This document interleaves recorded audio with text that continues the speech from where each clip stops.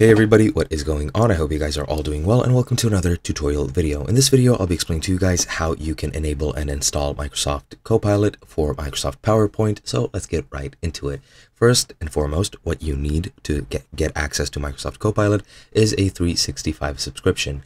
Once you have that, you will have access to Copilot, then you can go on to install it. But first, make sure to install Office and the latest versions of all apps. In this case, it will be PowerPoint for you. However, make sure that the entire package is installed just to make the entire process easier.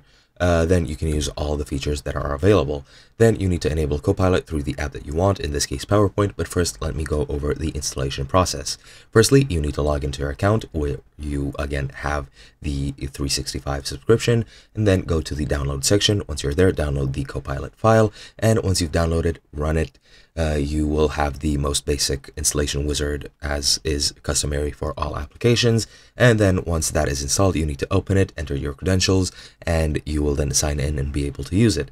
Then to enable it for the application of your choice, in this case PowerPoint, launch PowerPoint, make sure it is the latest version, click on the file menu which is in the top left, select options and a drop down menu will appear.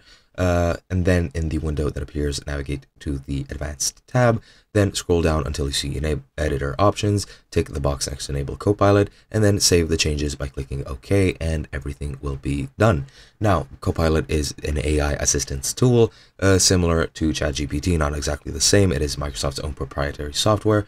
However, that is pretty much it. It'll help you with anything you need in PowerPoint from there on forth. Hope you guys enjoyed, and I'll be seeing you in another video.